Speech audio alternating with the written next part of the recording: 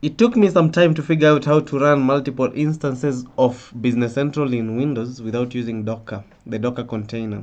And this is how you do it.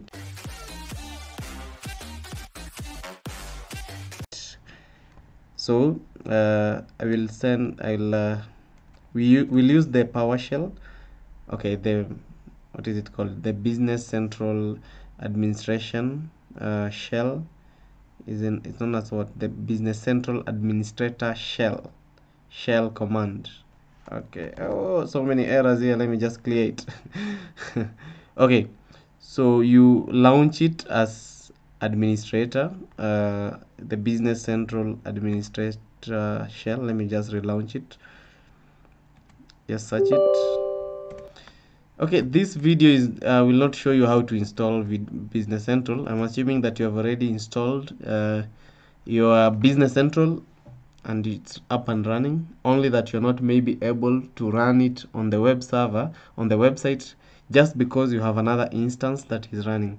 When you launch the shell or the administration shell, you'll see so many CMDlets here. They'll be listed. So we are going to use the new web server command, but let me go to the official website of Microsoft. New nav web server instance. This is the command that we'll use. It has got different parameters. It's a PowerShell command. Like we have the web server instance name, the server instance, DNS identity, help server, etc. So it just creates a new web server instance. So for this demonstration, make sure that your nav is running. For me, I'm using BC180. The Business Central server instance should be running, up and running. And then we have examples here that we'll use. This one creates a subsite. A subsite is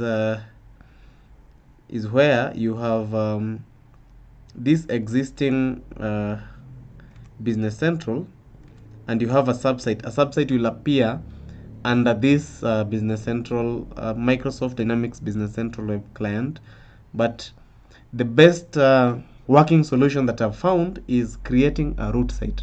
A root site appears under the sites on this side. So how do we get to create a root site? So let's take this example 2. It creates a root site. The root site example helps, it enables us specify the port number, and that's a very key thing in this whole thing. We'll be able to specify the port number, as I will show you in a moment. I've just copied that. We have different parameters with positions, but again, the order doesn't matter as long as you specify this keyword. The order doesn't really matter. So the other thing that we'll need here is where is it? Is it the port number? Site deployment type should be root site. That's a key thing for you to be able to create a root site. And finally, the website port. This is the thing that will really enable us to now specify the port that we want to use. So I'll go back to my administrator and paste this command here.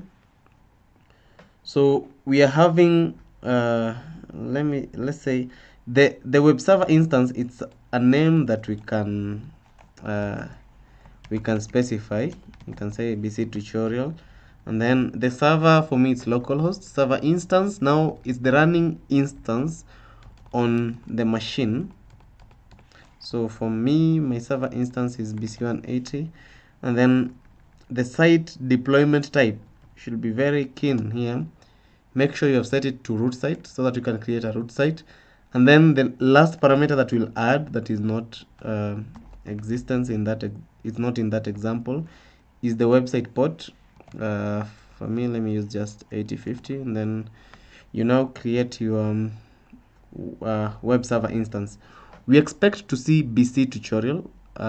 With that, it means it has done in our IIS. So I'll go straight to IIS, and then I refresh this. Okay, the sites should be the sites that is refreshed.